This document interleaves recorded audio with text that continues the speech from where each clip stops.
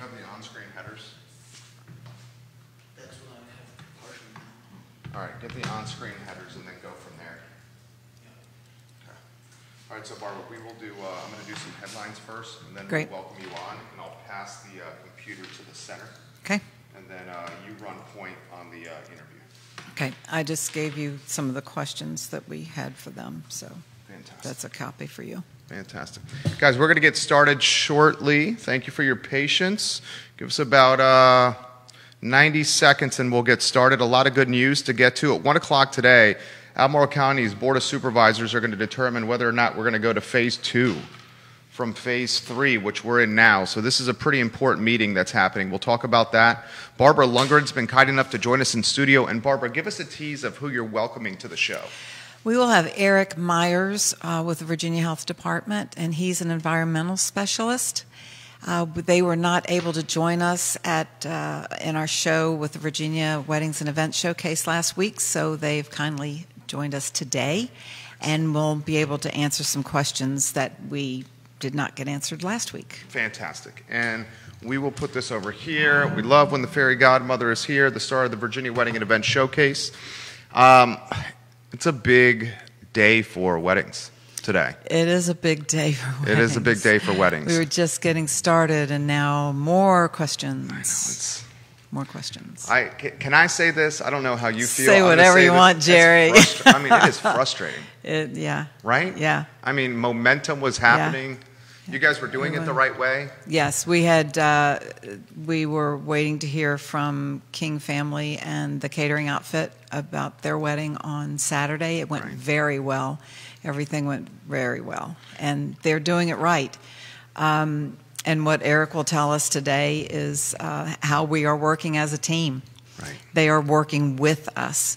Not so sure from what I'm hearing on the Board of Supervisors. Right. Let's... cross our fingers. Yeah, we need to work as a team on that, too. Isn't it kind of crazy that 6 people are determining this? Yeah. Right? Yeah. And really how can we change that? And really, Jerry? there's more influential ones than others. Yeah. Which is, that's safe, right? Yeah. Definitely. We're going to talk about that. So why don't you run headlines with us today? Oh, you want to do that? Okay, yeah. I will do my best. Yeah. I've been on one track right I know you have. If you don't have anything to say, nothing to say. You don't need that till we start, and then I'll push this in. I'm playing with it. Okay, fantastic. Judah, you're an amazing human being. If you guys had any idea what Judah was doing this morning today, I salute you. We will be drinking a beer, my friend, at 5:30 on company time. And it will be well earned. Don't you think that? Maybe it's going to be a 5 o'clock. Okay, 4:30 cold beer, Judah says. My friends are coming over at 4, so I'm going to be ahead of you. Yeah, there you go. What is your drink of choice to start the day? Today, I haven't decided. I'll probably be on rosé today. Rosé's good. Yeah, Perfect day for rosé. Yeah, the cousins are coming over. The cousins? The cousins. My sister and the cousins are coming over. Okay. That's like a 4 to 6 week adventure. Very nice. Very nice. Every 4 to 6 weeks. Guys, give the show a like and a share. We're going to get started here momentarily on the I Love C-Ville show with special guest Barbara Lundgren in studio. J-Dubs, you are working miracles right now. You let us know what you need. I've got the first 2 in. You got the skin online. You have the theme, the skin. All right. Why don't we do this and then do it as we go. Okay, and you can just keep it, Barbara and I, on a 2-shot side by side. That way, that'll allow you some time to get the shows. All right, guys, give it a like and a share. Stephanie Wells Rhodes says, hello, Stephanie. We love you on this show. Hello, Stephanie. Tim sharing the show. Folks in Keswick watching. This is going to be a good show. We're ready to rock and roll when you are, sir.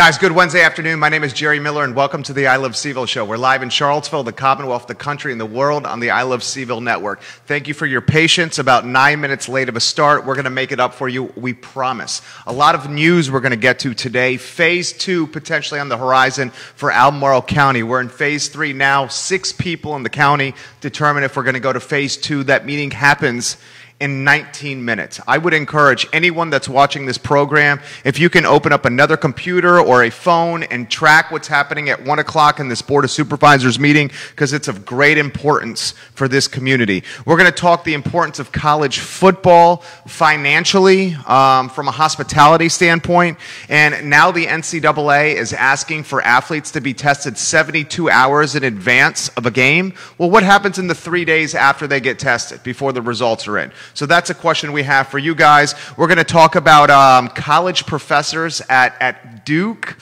and maybe UVA getting furloughed or losing their jobs. Tenured track professors. Ay mi madre. And the Virginia Film Festival is announcing a shift to a virtual format. CBS 19 has terminated their sports director yesterday because there's no sports, and surprisingly he went into the office and his boss pulled him aside and said, sports doesn't move the needle because there are none. You don't have a job, I'm sorry. So this is a great guy, Judah Wickhauer is our director. Why don't we first go to studio and then go to Two Shot so we can have Barbara. How are you doing? I slept last night, not so much a couple of nights before. I don't know. I don't know why. You look beautiful. Thank you. Yes. Thank you. Didn't do a T-shirt today. You look great. It's not a wedding showcase today. But, and I didn't bring chocolate. That was an oversight. But how are you? I'm doing well. Doing well. Barbara's the star of the Virginia Wedding and Event Showcase tomorrow at 10:15. J-Dubs, if you want to get the first one on screen about Phase 2, I'm going to get out of your way on this. 17 minutes, 6 people determine Phase 3 to Phase 2 potentially, Barbara. Yeah. So some people called their supervisors about this, and we didn't get some great feedback on that. I heard that one representative wanted to hold businesses accountable for enforcing people to wear face masks. How does that work? It can. Right. We've talked about that at length on this show, on the Thursday show. It's a private event in a sense, and all the vendors are doing their job with masks. They're checking temperatures. They're screening. They're just doing everything they can in terms of what's mandatory, what's best practices. They're doing everything they possibly can. And we keep the lines of communication open with the couple, and we have an understanding going into an event or a wedding, and it's up to them. Right. And same as going into the grocery stores. It's been we're still walking into the stores and finding people not wearing masks. Well, even a trickier situation, you know, I have a lot of friends that are restaurant owners. They're asking team members to be at the front door of their restaurants, and when people walk in, they're saying, look, we have a sign on the window, you need to wear a mask to come in the restaurant, and they're allocating a team member to try to do this as well. Right. Still, some people, and folks, we're 8 feet apart here, Barbara and I. Still, some people are not doing it, and it puts the team member in such a precarious position. It does. It's very hard. And they're not getting paid for that. $2.13 an hour to do that. Right, yeah. I mean, that's nuts. And people are mean. How do you think it's going to shake out at 1 o'clock? Yeah. It's scary. Do you think it's going to go to 2? 2.5 was mentioned. Okay. Don't know how that works. Maybe that's numbers. Okay. Maybe so that's kind of like a hybrid. A lot of speculation out there. Yeah? We're going to follow it. It's at 15 minutes from now, this meeting. Somebody get back to us. Someone please get back to us and put it on the live feed on the show. Give us a snapshot on who's coming on in 12 minutes today. Eric Myers from the Department of Health, Virginia Department of Health, the Thomas Jefferson District, is coming on, and he is an environmental specialist.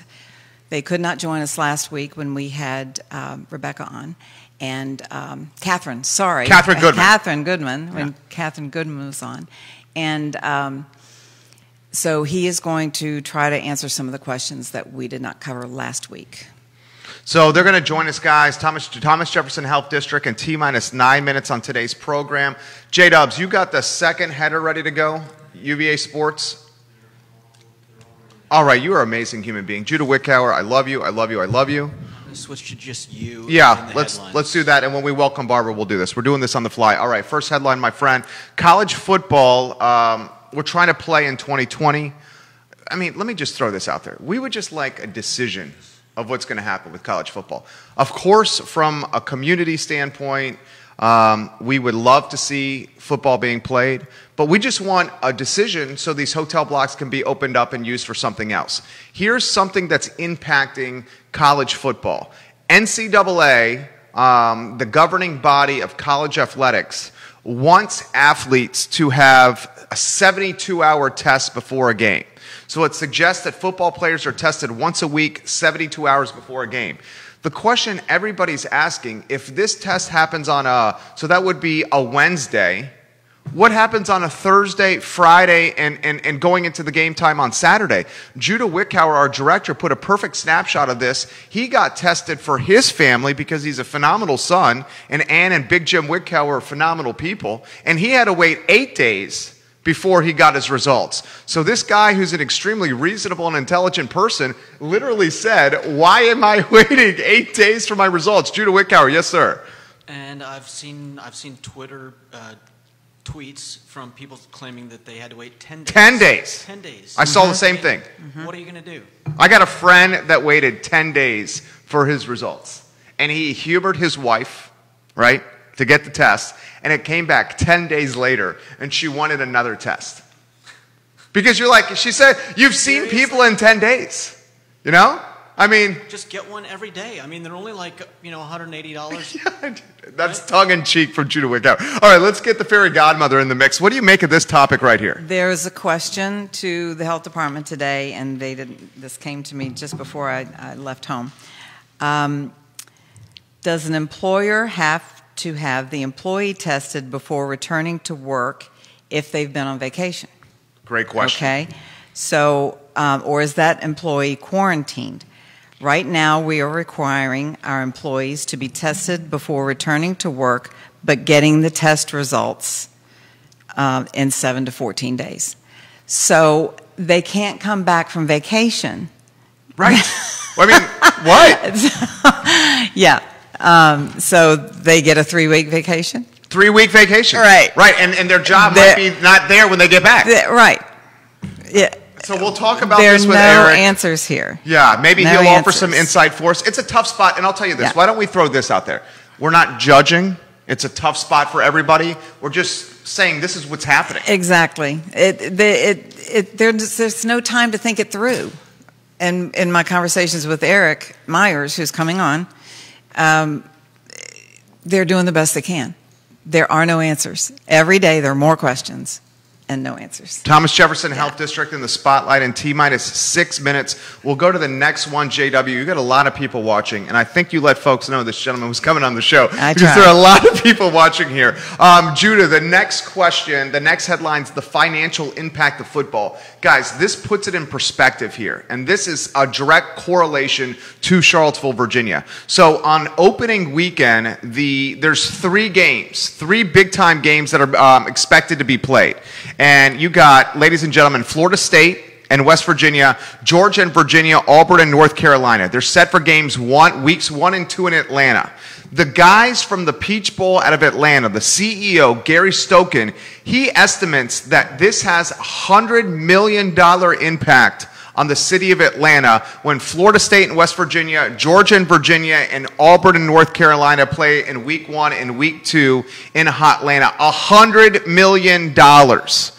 So he's basically saying if these 3 games do not happen for this community, we have an impact of over $100 million from tourism, hospitality, hotels, food and beverage. When people go to one of these games, they're not just going to the game. As we all know, we're eating wings, we're drinking beer, we're having cocktails, we're buying clothes to support our team, we're staying in hotels, we're taking Ubers, we're buying newspapers. I mean, it's startling. So the Peach Bowl CEO said if we don't have these 3 games in week 1 and week 2 in Atlanta, Florida State, West Virginia, Georgia and Virginia, and Auburn and North Carolina, expect a $100 million negative impact for this city. You have been in this town a long time. You know the impact of football. What do you think about this?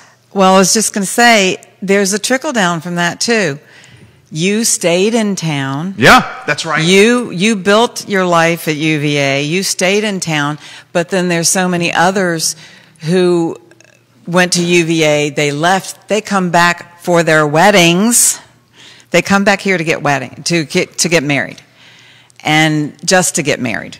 Then they leave, and we don't school their children, but that's tourism. Sure. Okay. Let's go down that road. So you're basically saying anytime someone can go back and watch a football game, it's an opportunity for them to fall in love with Charlottesville again. Right. Right. They do, and they come, they visit, they leave.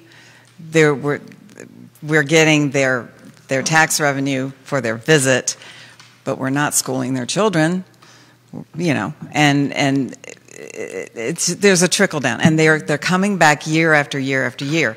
Your dad went to UVA, you went to UVA, my brother. Your brother went to UVA, and then if your brother left, and he might want to get married in Charlottesville or in Albemarle County, it's all over the place. I never have. Probably 90% of my couples don't live here. They don't live here. They just fell in love with Charlottesville for some reason or another. Or went to UVA. Or it's a lot of our couples, part of the family's in the north, part of the family's in the south, and Charlottesville's right in between. And it's convenient to travel. I have a best friend that lives in Fairfield, Connecticut. He and I went to UVA together. And his family, his wife and 2 kids, they come down for a couple of football games every year and a basketball game. And he's being a great dad. His son loves football. As a dad, he went to UVA. He would love his kid went there. So he's like, let me show you the fun stuff that we did. And he's concerned. He goes, look, if my son doesn't have this experience, does he consider UConn Huskies as opposed to the UVA Cavaliers? Right. Right, so this is pretty serious. It's very serious. It's all serious. And, I told you last week, it's breaking my heart that my granddaughter softball and player. her senior year, the whole senior experience, and we already went through a year of seniors who did the best they could to get through their senior year. We're going to go through it again. Will you put that in perspective? Because everybody thinks that when athletes go to college, they think it's like, football, basketball, full scholarship guys. They have the glory, the superstars. That's a small percentage. Your granddaughter has been working her tail off for a long time. Since she was 5 years old. And this is a huge window for exposure. And her father's her coach. He's the coach at Monticello. It's killing him, too. Right. It's killing all of them. They live and breathe their sports. And her younger sister is a basketball star, and she's down the same path. So we'll follow that story closely here. Judah, what I'd like to do is I'd like to reach out to Eric so we can get him on the line. It's about 12:55 or so. Fairy godmother Barbara Lundgren has got a rock star guest for us on today's show. So what we want to do is we want to see if we can get him on the line, and we have him on the line. Eric, we'll get you to turn that camera on if you could, sir, so we can see you. All you do, tap that screen and turn it on. Okay, fantastic. All right, we have Eric. Judah, thank you. Judah, you're killing it today. Seriously, Judah Wickhauer. He's been challenged. Oh, my gosh. Two cold beers on the clock for Judah Wickhauer Always today. Up to the challenge. All right, so we're going to go to Eric. I'm going to get out of your way, sir. Before we talk shop, introduce yourself, Eric, personally, who you are. Sure. Thank you for this opportunity. Again, my name is Eric Myers. I work with the local health department here in association with the Virginia Department of Health. I have I've been an employee here in the district for about 25 years. September will be 26 years. So I'm turning into a long-term employee. I enjoy working with the staff. I'm a supervisor, just one step up from the field, and I work with 5 inspectors full-time for food safety and some other general environmental programs. So we're the ones who look at child care operations, retail restaurants all the way up to UVA and Martha Jefferson Hospital, temporary events, and we're promoting food safety during normal times. During the spring of this year with COVID-19, we kind of split our team in half. Some of us became contact COVID-19 tracers working to help our epidemiology team. And this is very similar to what we did with H1N1 in 2009, where we helped with vaccination clinics, mobile vaccination clinics. So I've enjoyed working in public health, and I like working behind the scenes to improve things. And if any of you have ever traveled to a developing country, sometimes you'll see things out in the open because they don't have a good public infrastructure yet. I've traveled multiple times in East Africa, and have seen firsthand why public health system is so important. So I'm all about prevention and people. My wife and I live in northern Albemarle County. We have 3 kids, and one's getting ready to leave the home. She just graduated from college, so we're kind of in that stage of life right now. But again, thank you for this opportunity. Look forward to the conversation. I want to thank you as well, because I know how busy you are, and you for taking this time, and all of your colleagues there. Thanks to all of you for taking this time last week and this week with us, and you've been on the ball, and we appreciate it so much. Amen. And I'll explain to some of the viewers who have not been with us in the previous shows. We were put into phase 3 with unclear guidelines for weddings and events. So we have been bombarding your offices with questions that you didn't have the answers to. And it's been very confusing. We've gotten some crazy answers, and we're trying to all get on the same page. With that, you have 35 health districts in the state. Is that correct? Okay. That is correct. And we are the unusual industry that we cross those lines. So we couldn't go into all the guidelines like restaurants. The closest guidelines for us were restaurants and special events like stadiums or something like that. But they don't cross lines, and we do. So we are working with you to try to get on the same page in case I go to Northern Virginia and do a wedding. And we want to make sure. So we talked about that this morning, Eric. The best thing for me to do would be I'm going to do that wedding. I call ahead and say, hey, this is what we're doing in Charlottesville. So is this what I should be doing there? Is that correct? Yeah, I would encourage you, at this point, as I mentioned this morning, that the local health department is, that old expression, many irons in the fire right now, it's really true. And we're trying to triage things daily, prioritize. We're kind of wired to answer questions and research things and help everyone who asks for help. It's just the volume right now is challenging. But I do think it's a sound principle if industry person, if they're going into local health department, try to find maybe their environmental health technical consultant and say, generally this is what we're doing. We're having a social gathering of 250 or less during phase 3. I know you can't review our specific plans, but is there any special guidance that you need to tell our group? Because we're working with the family, we're working with the venue. I would recommend that. So if, just as a positive way to interact with the health department. So, and you and I have had several conversations about how things would be enforced, say mask wearing. And the question came up this morning since we've talked. in that our Board of Supervisors here is about to meet in a moment. 2 minutes. Or in 2 minutes. They are about to meet to talk about going into phase 2. We've heard from one of the supervisors that their idea would be to hold businesses accountable for enforcing people at events, the guest in particular, to wear face masks. Now, does that mean the bride's coming down the aisle in a mask? You know, crazy stuff like that.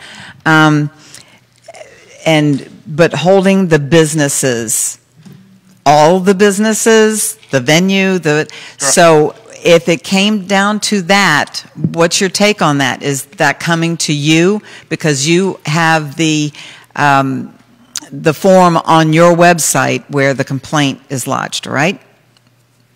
So how can we address that? That is correct. We're getting, we're kind of developing a centralized system, and we're receiving about 50 on average complaints a day, just from all, from hair salons, restaurants, big box stores, and to you all's credit, we've had 0 complaints from the wedding venue. Go team! All right, weddings. All right. Oh, So, that's wonderful news. Whatever you're doing, keep it up. But I want the Board of Supervisors to hear that as well. Someone tag Ann Malley. Someone tell Ann Malley. Go ahead. Sorry. Good. No problem. So there's probably a distinction here. If a locality passes a local ordinance, and we are operating under emergency orders from the governor to state employees, there's an interpretation I would have to ask my management where it may be because it's a local ordinance. If the county of Albemarle or whatever county decides to do that, they may have to use local law enforcement to do that unless we are authorized by the governor to assist with that. So that's kind of my understanding between local state government. We would seek clarification on that. You and I talked about was is the health department locally planning routine random surveys of events? And I talked to my manager, and we're totally in agreement that is not our priority. We have higher priority complaints coming in, and that we're actually starting this week. We're working with ABC on some of our food service locations that may be challenged to meet some of these emergency orders. So we would respond to a complaint. Let's say we had a wedding venue and someone took digital pictures, and we always start with education, because it's kind of like, how would you want to be treated? And I would much rather someone call me and say, hey, Mr. Myers, we noticed this gathering. This didn't appear to meet the guidelines by these digital pictures. Can you do better? Can you work on that? So that is our approach. Education first. There is a move. I'll be honest. And I feel it as a state employee to for places that continue to be non-compliant, I'll put it that way, to start taking some type of action. So, because we know face coverings can help with curbing the epidemiological curve. So, didn't mean to talk too much. No. That was great. This is all good stuff. Yeah, good stuff. We talked about the differences between mandatory and best practices. Right. I'm going to let you run with that. Okay, thank you. The mandatory is, under emergency orders from the governor of Virginia, which are authorized through the General Assembly they have the force of law. So if the governor says XYZ is a mandate, under this emergency situation we're still in with this global pandemic that's also in Virginia, that has, in a sense, it's the force of law. So that's one side. The other side is best practices, which some of this is gleaned from the Centers for Disease Control. They're science-based, practical ways, and I have a copy right here. You probably saw it through, the executive phase 3 guidelines for social gatherings. That any part of your industry could review. As we talked this morning, it's kind of, challenging because there's a lot to it. So. Let me throw this question to you, Eric. Let's say you have, any business. The business has a call to action flyer on their door, like most of them do. You cannot enter here without a face mask on. Then the business is allocating one of their most precious commodities, someone on their staff, to greet people upon arrival saying, look, you have to wear a mask when you come into this business. A lot of them are also doing this. And they have the flyer on the door, they have the flyers in the dining rooms, they have the flyers at the venues, and then they're allocating personnel to enforcing this or reminding people to do it. What happens if people still do not cooperate with those instructions? How is that particular venue or business, what more can they do? Right. Super question. And as you're probably aware of, there is a medical exemption. And under Americans with Disabilities Act, under, health privacy, people aren't supposed to ask, like you don't carry a medical card.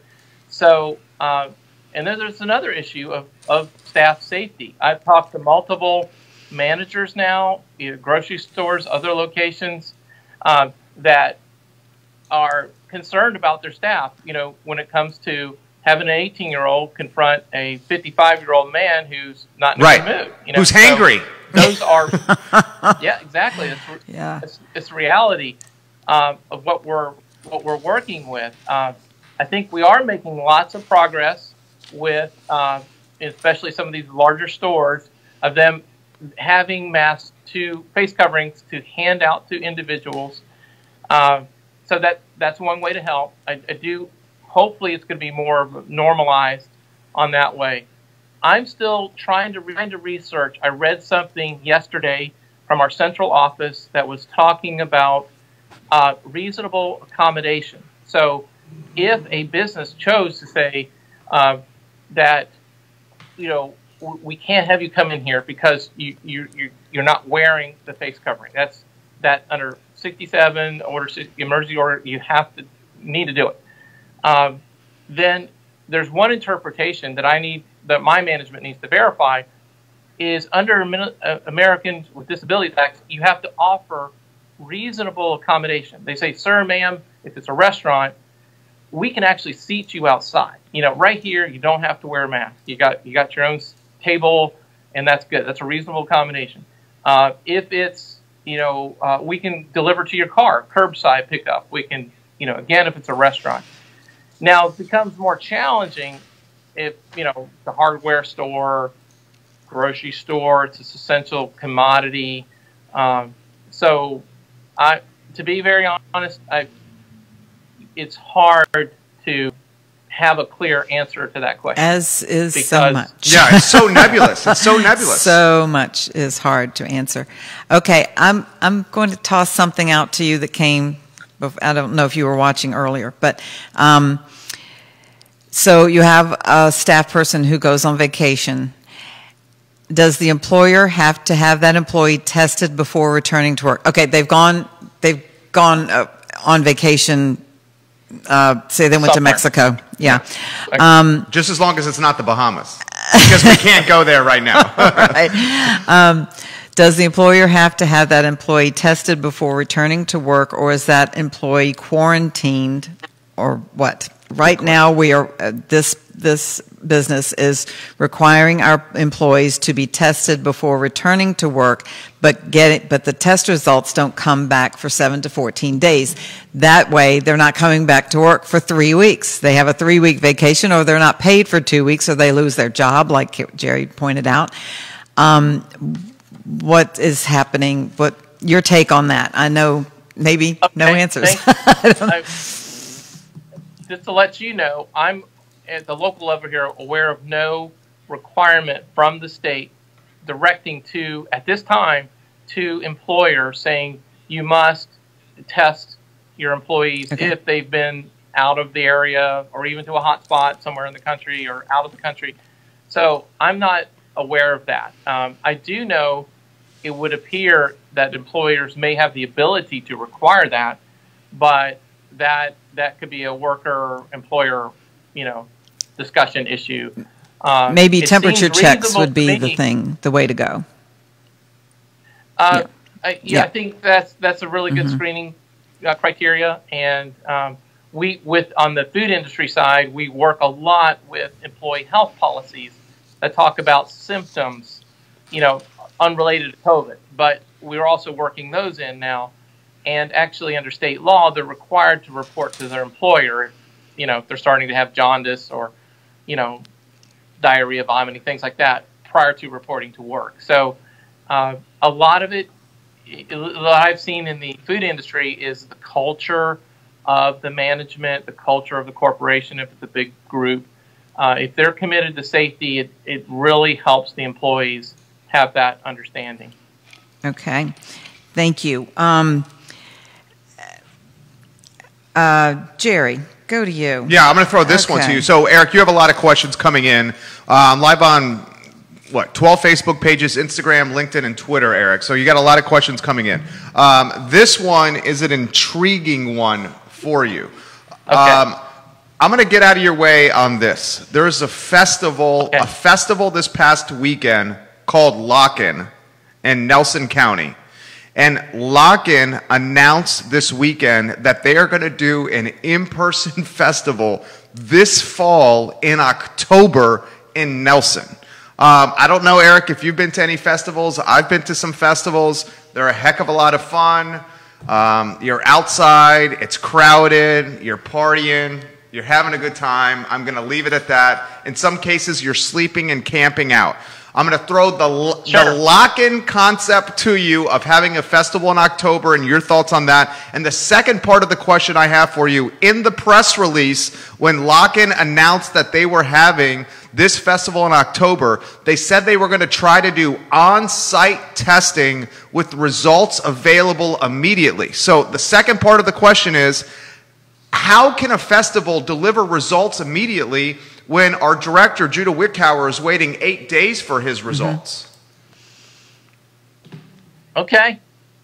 It's good to have a challenge. Appreciate that. Just to let you know, when Lock-In started back in 2013, their first festival, because it's a mass gathering, and just a little background here, and they had, I think that year they had 53 food vendors. We're involved with the inspections of those food vendors and the water supply and the sewage disposal they were planning on 25,000. I think that year they got about 20 perhaps. In the later years we've been around 15, 16,000, I believe. So it is a very big concern because we have people coming from all over, literally the United everywhere. States. I was down there one year and they had some figures of how many states people were from, and it was great. People like to have these outdoor festivals, but right now we are in a pandemic. I know that Nelson County has their own local approval, like special use. So I'm sure the Nelson County Board would have to consider all of this, and that's their purview, whether that's a threat to their population there or not. And I have no doubt that our central office, working in association with the health commissioner and the governor's office, would have important input on that.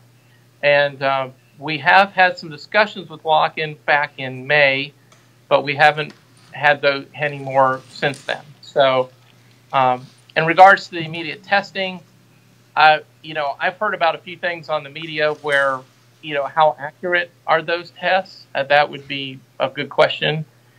And, are they accurate, Eric? But I don't have figures on how accurate. I've only heard, like most other people, media reports saying some of these may have error rates that are I don't know how well you could trust them. But if it's something FDA recognized, approved, that would be something to to consider. But I think the biggest question is how, and is it a go, no go on the festival? And if it's a go, if we're still at phase 3, does that mean it's 1,000 people? So again, I don't have answers to all this. This is important. just like we're talking about, that your people who are watching this, they have businesses, and lock-in is a business. And so we try to not only care about public health, but we recognize we live in a community where people, have to make a living too. So we would just have to take it step by step with lock-in. And we've had good communication with them in the past, and I would expect that to move forward. So. Do you have anything? Yeah, I have a follow-up. So Eric, you're a popular guy right now. You are. Oh no, you're a very popular guy. All right, so schools. How about schools? I mean, I'm going to get out of your way on this topic. Kids mask in schools. I mean, I have a 2-year-old. I don't know if you have kids. My 2-year-old can't do anything for more than 20 seconds before his attention shifts to something else. So I guess the question is, mask in schools, how's that going to play out? Schools moving forward, what's going to happen? I mean, every parent has this question. Eric, your thoughts? Yes, I know that Governor Northam had a press briefing on the 14th of July, and I'm just trying to read through some of that, but it says, his response, Department of Education has set out guidelines for reopening schools. Local school boards will make the final decisions on their plans to move forward. Schools are ready to shift plans as needed. So that was from the 14th, 2020, July, from the governor's press briefing. So what I've seen locally is it's individual school districts having the authority to say, okay, we're going 5 days a week, or we're doing a hybrid learning a week for high school, middle school. I have seen some plans or diagrams of people, using the gyms and having desks and using high school space for elementary, things like that. But when it regards to face coverings, I definitely get the challenge that would be with young kids. And I know it says in the guidelines anyone under 10 is exempt from having to wear it, from previous orders from the governor's office. But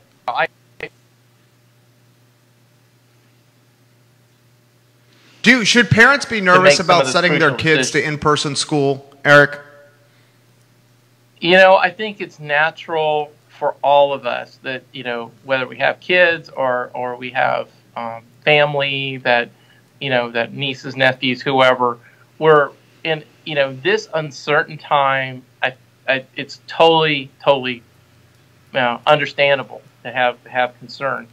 I know that it appears that, children can become infected, but the rate of serious complications and associated deaths appear much, much lower than with the higher age groups.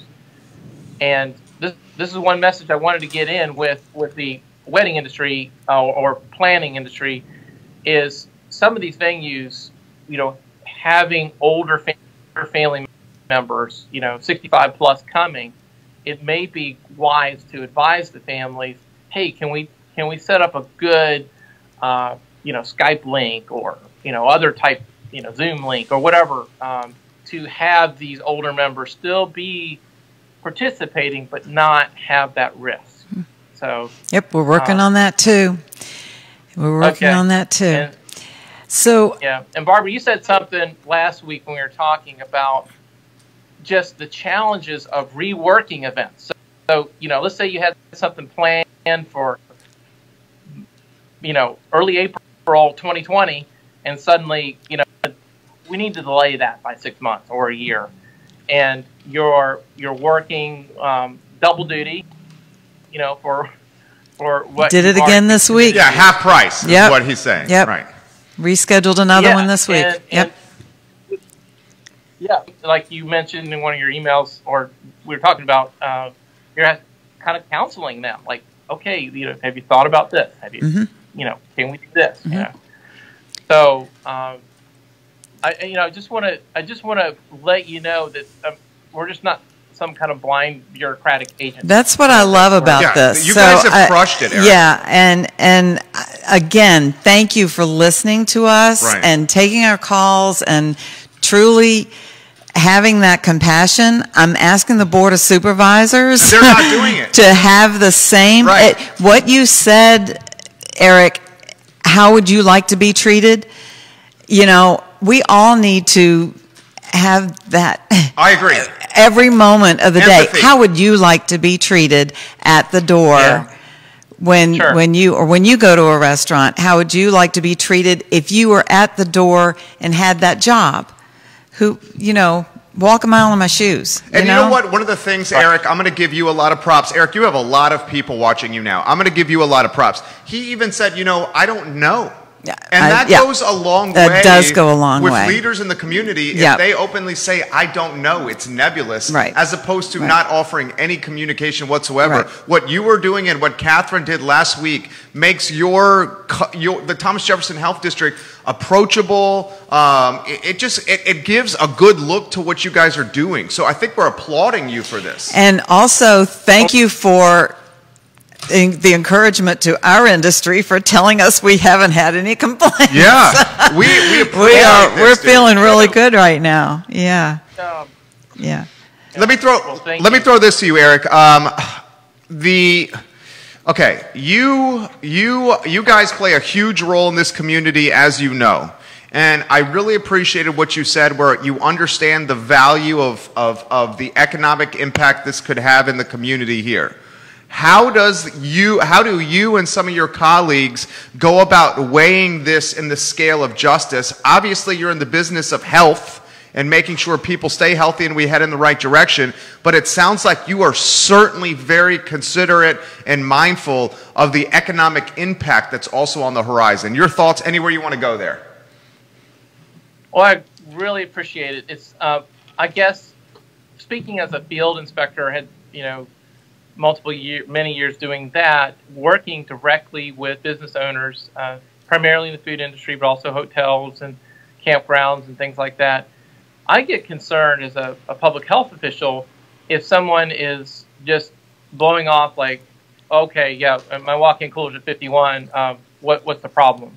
First, they're telling me they're not monitoring things. It should be at 41 degrees. And they're really not applying information that the department's already provided. And so at that point, if we reach somewhere that our communication, we try multiple ways, either emails, letters, informal fact-finding conferences with our director if needed, to help them understand the public health rationales behind certain regulations. Because if you have a walk-in cooler at 51 degrees, you could really, really hurt a lot of people. And if the owner is not taking responsibility or looking at their watch saying, hey, when are you going to get out of here? That's when, we have to draw the line as I put on the regulatory hat. Most of the time we don't have to wear it. We are really, public health ambassadors. That's what we're really trying to do.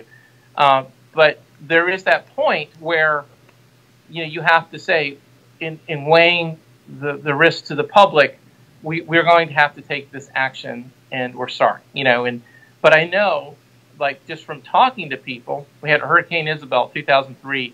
We had one restaurant lose $7,000 worth of product in their walk-in cooler, but they were doing the right thing. They were, putting it under insurance and throwing it out, not trying to sneak it and save it. So there's that real balance. That's what I'm trying to get to is, working with the owner or the person in charge. But when we reach an impasse, then I'm trained to lean on public health.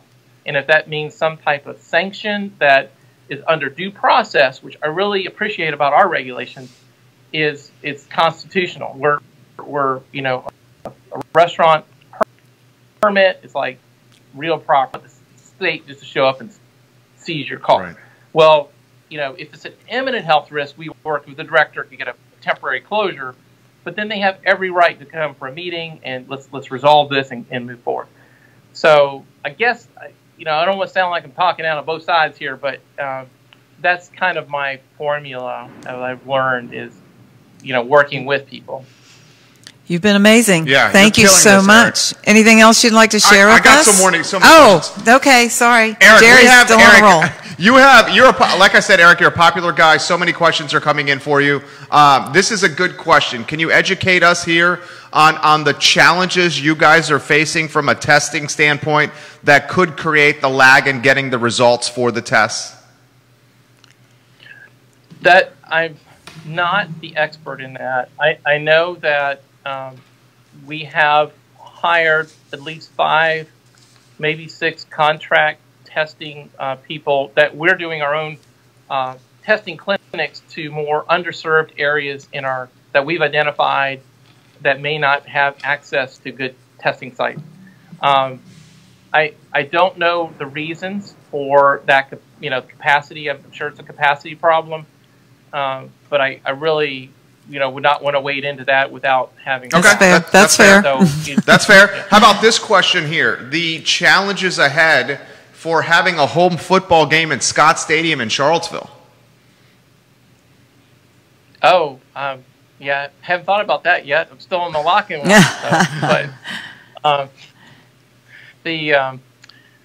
I've heard other states talk about having things socially distanced in the stadium and no concessions and, in-out things. But we would be glad to partner with UVA, looking at, some of these plans. But I haven't heard anything locally yet. Okay. So. I got one more for him, and I'll let you go. Sure. Are you, if I can ask a personal question, Eric, are you a family guy? I sure am. Do you feel, would you feel, as someone who is smarter than pretty much everyone watching this show, and certainly the folks talking on the show right here, do you feel comfortable, what do you feel comfortable doing with your family in this area when you're not on the clock?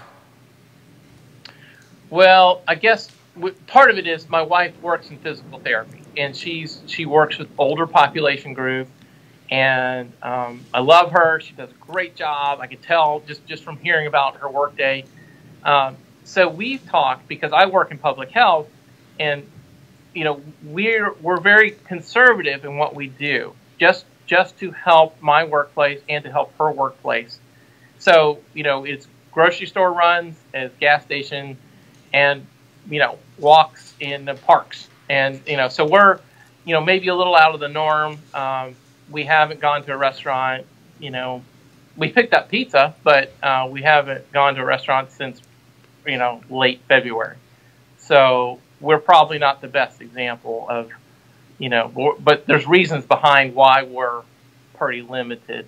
We like the outdoors, so that's our outlet right there. That makes perfect sense. All right, final question for you, Eric. Eric, we're grateful. You're amazing. Thank you for your honesty and your approachability. This is, I think, a lesson in public relations of how well the Thomas Jefferson Health District has handled this. Amen. You and Catherine are crushing this. We're a platform of hope, but we're also realistic people. You have a lot of people watching you, Eric. Go anywhere you want to go on a pandemic that's got a lot of people scared and uncertain. Anywhere you want to go, Eric.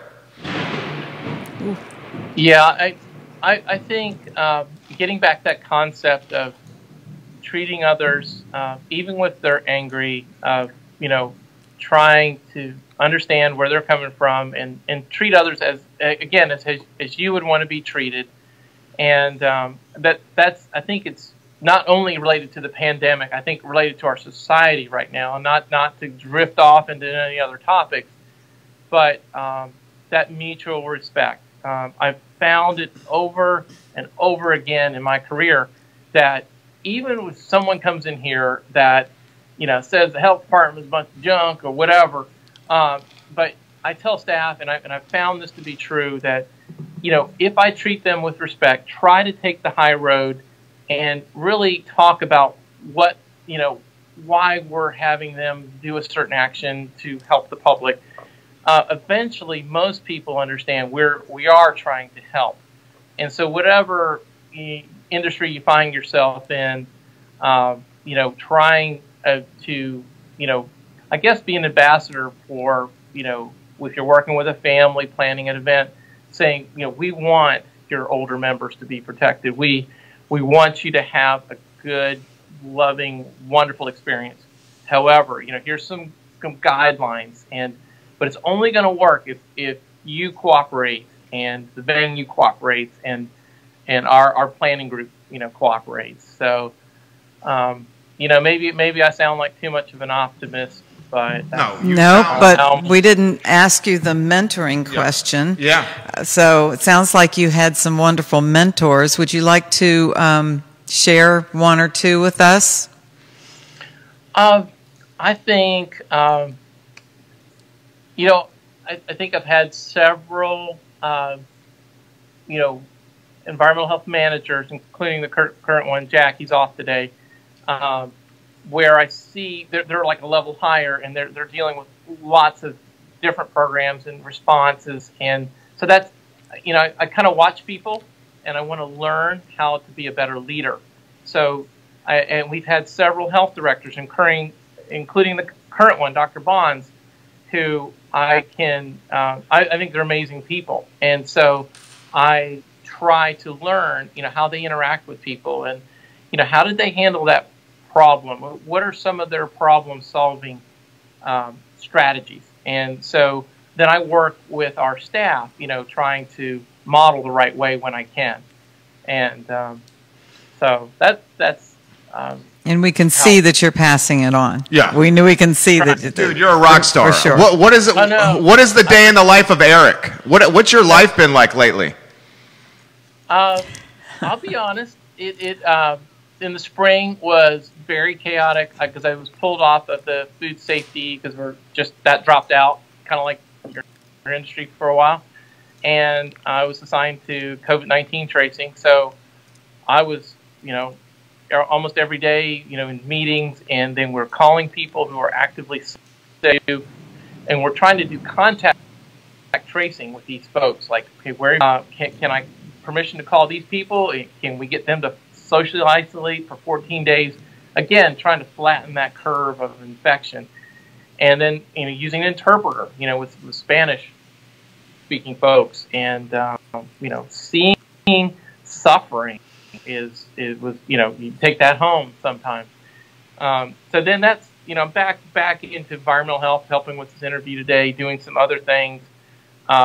So I find if I don't get enough exercise or rest, I don't sleep well. And I think it's just the nature of what we're all going through. And it's probably not just me, right.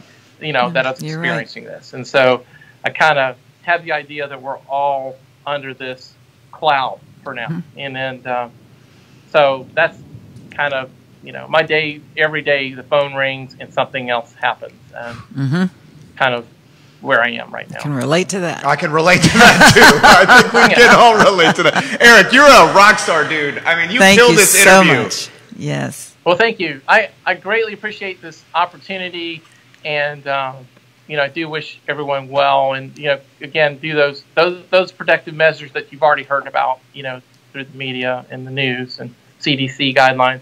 I do recommend people visit cdc.gov just for they have things for businesses. You can go under the business tab and recommended best practices. That's another thing, a resource there. Thank you for joining us, Eric. Thank you, Eric. All right. Y'all have a great day. Thank you very much. You have a good one too, I guys. might not be finished with you yet. I think you're going to hear from Barbara again. Thomas Jefferson Health District, you killed it. Hey, you killed it. Have a good one. Thank you very much. Take care. Thanks Take care. Thank you. He was fantastic. Yes, absolutely. That was great. Guys, give the show a like and a share. We have a lot of comments in. Ray is emphasizing, look, it's the venues. The venues are being safe. The folks in weddings that work the weddings are being safe. We can't control the guests. We can't control the guests. I know. Yep. Yeah. And I knew they would be. My first show with you, I told you that we do our jobs. We do them well, and we are up to a challenge. And I had no doubt that they would do it well, and they're crushing it. They are. They are crushing it. What do you think is going to happen? Oh, Jerry, you're always putting me on the spot. I know. You're a connected lady. Well, I don't know. I don't know. You think it's going to be a 2.5? Yeah, what does that mean, numbers? What does that mean? There's, guys, the meeting, can someone put on the feed, we're 35 minutes into the Albemarle County Board of Supervisors. They could be there meeting for now. hours. Yeah, I know, right? I know. Someone suggested that you and I call them on the show live, and I was like, we could be on the hold for 90 minutes before we get patched through. Right. So Gary Grant says, valuable local topic. Thank you for covering this and having Ms. Lundgren on the show with you today, Jerry. That's from Gary Grant. Thank you. It's not Ms. Lundgren, it's Barbara. It's Barbara. Yeah. Barbara, but she's amazing. Gary, yeah, you're the man. Thank you for watching, Gary. You're getting a ton of props. Lisa Watson, hello. She's watching. Hi, Lisa. Wanda Morris, great show, good information. Claire Francis, another consideration about weddings is that some guests inevitably get wasted, and I would imagine that pressing someone like that to follow the rules could be very difficult. That is a good point. It's hard enough when, They're sober. There's that guy that came to the restaurant, and he was sober when he got to the door, but, then you put a few drinks in him, and I mean, I can't even him or her, it doesn't matter. I can't even imagine. Yeah. And Jacqueline Greiger's watching. Yeah. She says, Jacqueline. people are in grocery stores for 20 to 40 minutes. They're at weddings for 5 to 6 hours. Yeah, true. Very good point. Andre Xavier says, I'm very, very nervous about the meeting. Ray Cadell's watching both the Albemarle County meeting and us right is he now. really? Oh, good. Brian Schornberg says, our test results took 14 days. That's crazy. His took 10. Something's got to give there. Yeah. Lisa says, what's up, Barbara and Jerry? Hey, Lisa. That is something that if it's a 10-day turnaround, what is because you're exposed. Judah made that point. What's the last value week. of the test? It's there. Yeah, it doesn't make sense. It's I guess only for peace of mind. I guess. Have you been tested? No. I have not been tested. No, either. I had a friend who got the another test. Okay, I'm going blank again. But one friend got tested because there was some exposure at her business, and she called it. It didn't. It was negative. It was negative. But again, it took 10 days, and you could have been out. I think she stayed at home during that time. But there again, it's just so many questions. Cindy Schornberg says, what's the value of the test if it takes 14 days to get the results? Nothing. Cindy, you're a smart person. It's not you working. You did it for, get you in the mix 8 here. 8 days? You did it 8 days, Yeah. but you did it for peace of mind for your parents, right? I mean, you pretty much were just throwing them a bone, right? My dad asked me to, but I don't think my parents aren't really that worried about it. I mean, it's the kind of thing, like I said, the test is not going to help anyone unless you actually think you have it, and then, hey, now I know I have it. Great. Yeah. I think the symptoms. It's the symptoms, right? I mean, I'm thinking the temperature checks are the way to go, and that's what our caterers are doing. The temperature checks? Yeah. That's what ACAC is doing. Mm-hmm. You walk into ACAC, I've done it. It's what they do when you get to the doctor's office. They do this. Yep. If you're a reasonable temperature, you can go. You go to the doctor's office, you wait in the car, you text them and tell them, you call them and tell them you're in the car.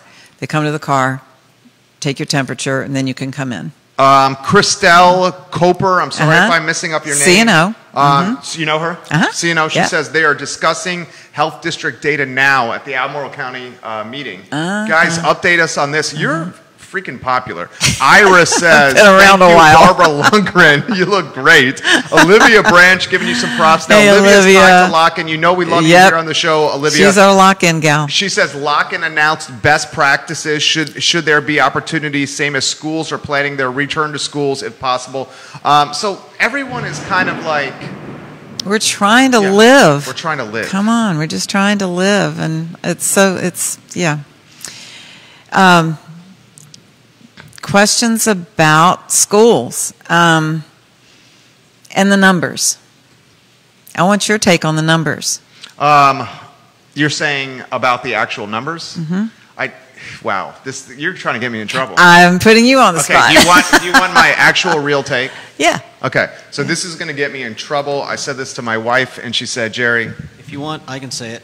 Okay. We both are agreements. Can you get a snapshot of the CDC, the numbers that I can leverage for this conversation. Shelby Mulhare-Friedman, Walsingham Academy Unite. The numbers I showed you? Yeah, from CDC. Shelby Mulhare-Friedman says, it's a shame that so many are waiting that long for results. We just got swab tested in a walk-in clinic in New York and got results back in 15 minutes. So why don't we have that? If testing was this easy for everyone, we would be in a much better place. Shelby Mulhare-Friedman, Shelby Mulhare-Friedman, amen, Shelby Mulhare-Friedman. 15 minutes in New York. So where's that test? I think they're at capacity here.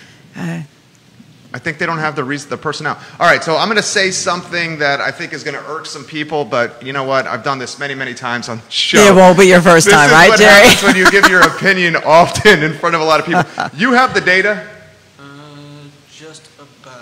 Okay, so guys, I feel that, and I'm going to throw it to you, I feel that the media is undoubtedly manipulating this story to drive views to their website, to drive readership, to drive subscriptions. The media is exploiting deaths that otherwise could have been deaths from other things and not COVID. The media is choosing to focus on number of cases, hospitalizations, instead of focusing on things like, how did people do once they were tested? How long did it take for them to get back down there? Or Judah, you jump in here with the conversation we were talking about. They're choosing to focus on the negative as opposed to the positive. We're not going to go down the election route. I think undoubtedly what's happening is this is being done to influence a November election. I'm going to leave that alone right there. Yeah. But the media is choosing to focus on negative things instead of positive things. And unfortunately, it's scaring a lot of people. All right, Judah, put it on screen. What are you going to put on screen before you put on screen? I've got it on screen now. It's deaths involving coronavirus, and it shows the number of deaths updated July 22nd. This is through the entire year. And then it shows deaths from all causes. It shows, let's see, what else is there? Okay, so here's a statistic that's worth considering, and I'm going to throw it to you. The average human in America dies at what age? Anyone? Anyone? The average human in America dies at 79. 79 years old. The average human dies at 79. Do you know the average age of a COVID death? 82. Think about the metric. Yeah, they're reporting deaths as COVID that are not COVID. Absolutely. Yeah. I'm hearing that all the time. Right. And it's because we know that the hospitals get a little bit more money if it's a COVID Here's death. a question back to the media. Yeah? What about people like me who are starting to tune them out? I'm not listening to them anymore. You're not listening to any media? I used outside the I Love C-Ville show. No, there you go, Jerry. Exactly. I think you're smart to do that because what, was it getting you demoralized and depressed? Exactly. Right? Exactly. It's too much. It's too much. Too much. They need to recognize that we are tuning them out. And their sponsors need to recognize that. It's just too much. Regina Dodd, yes, Jerry.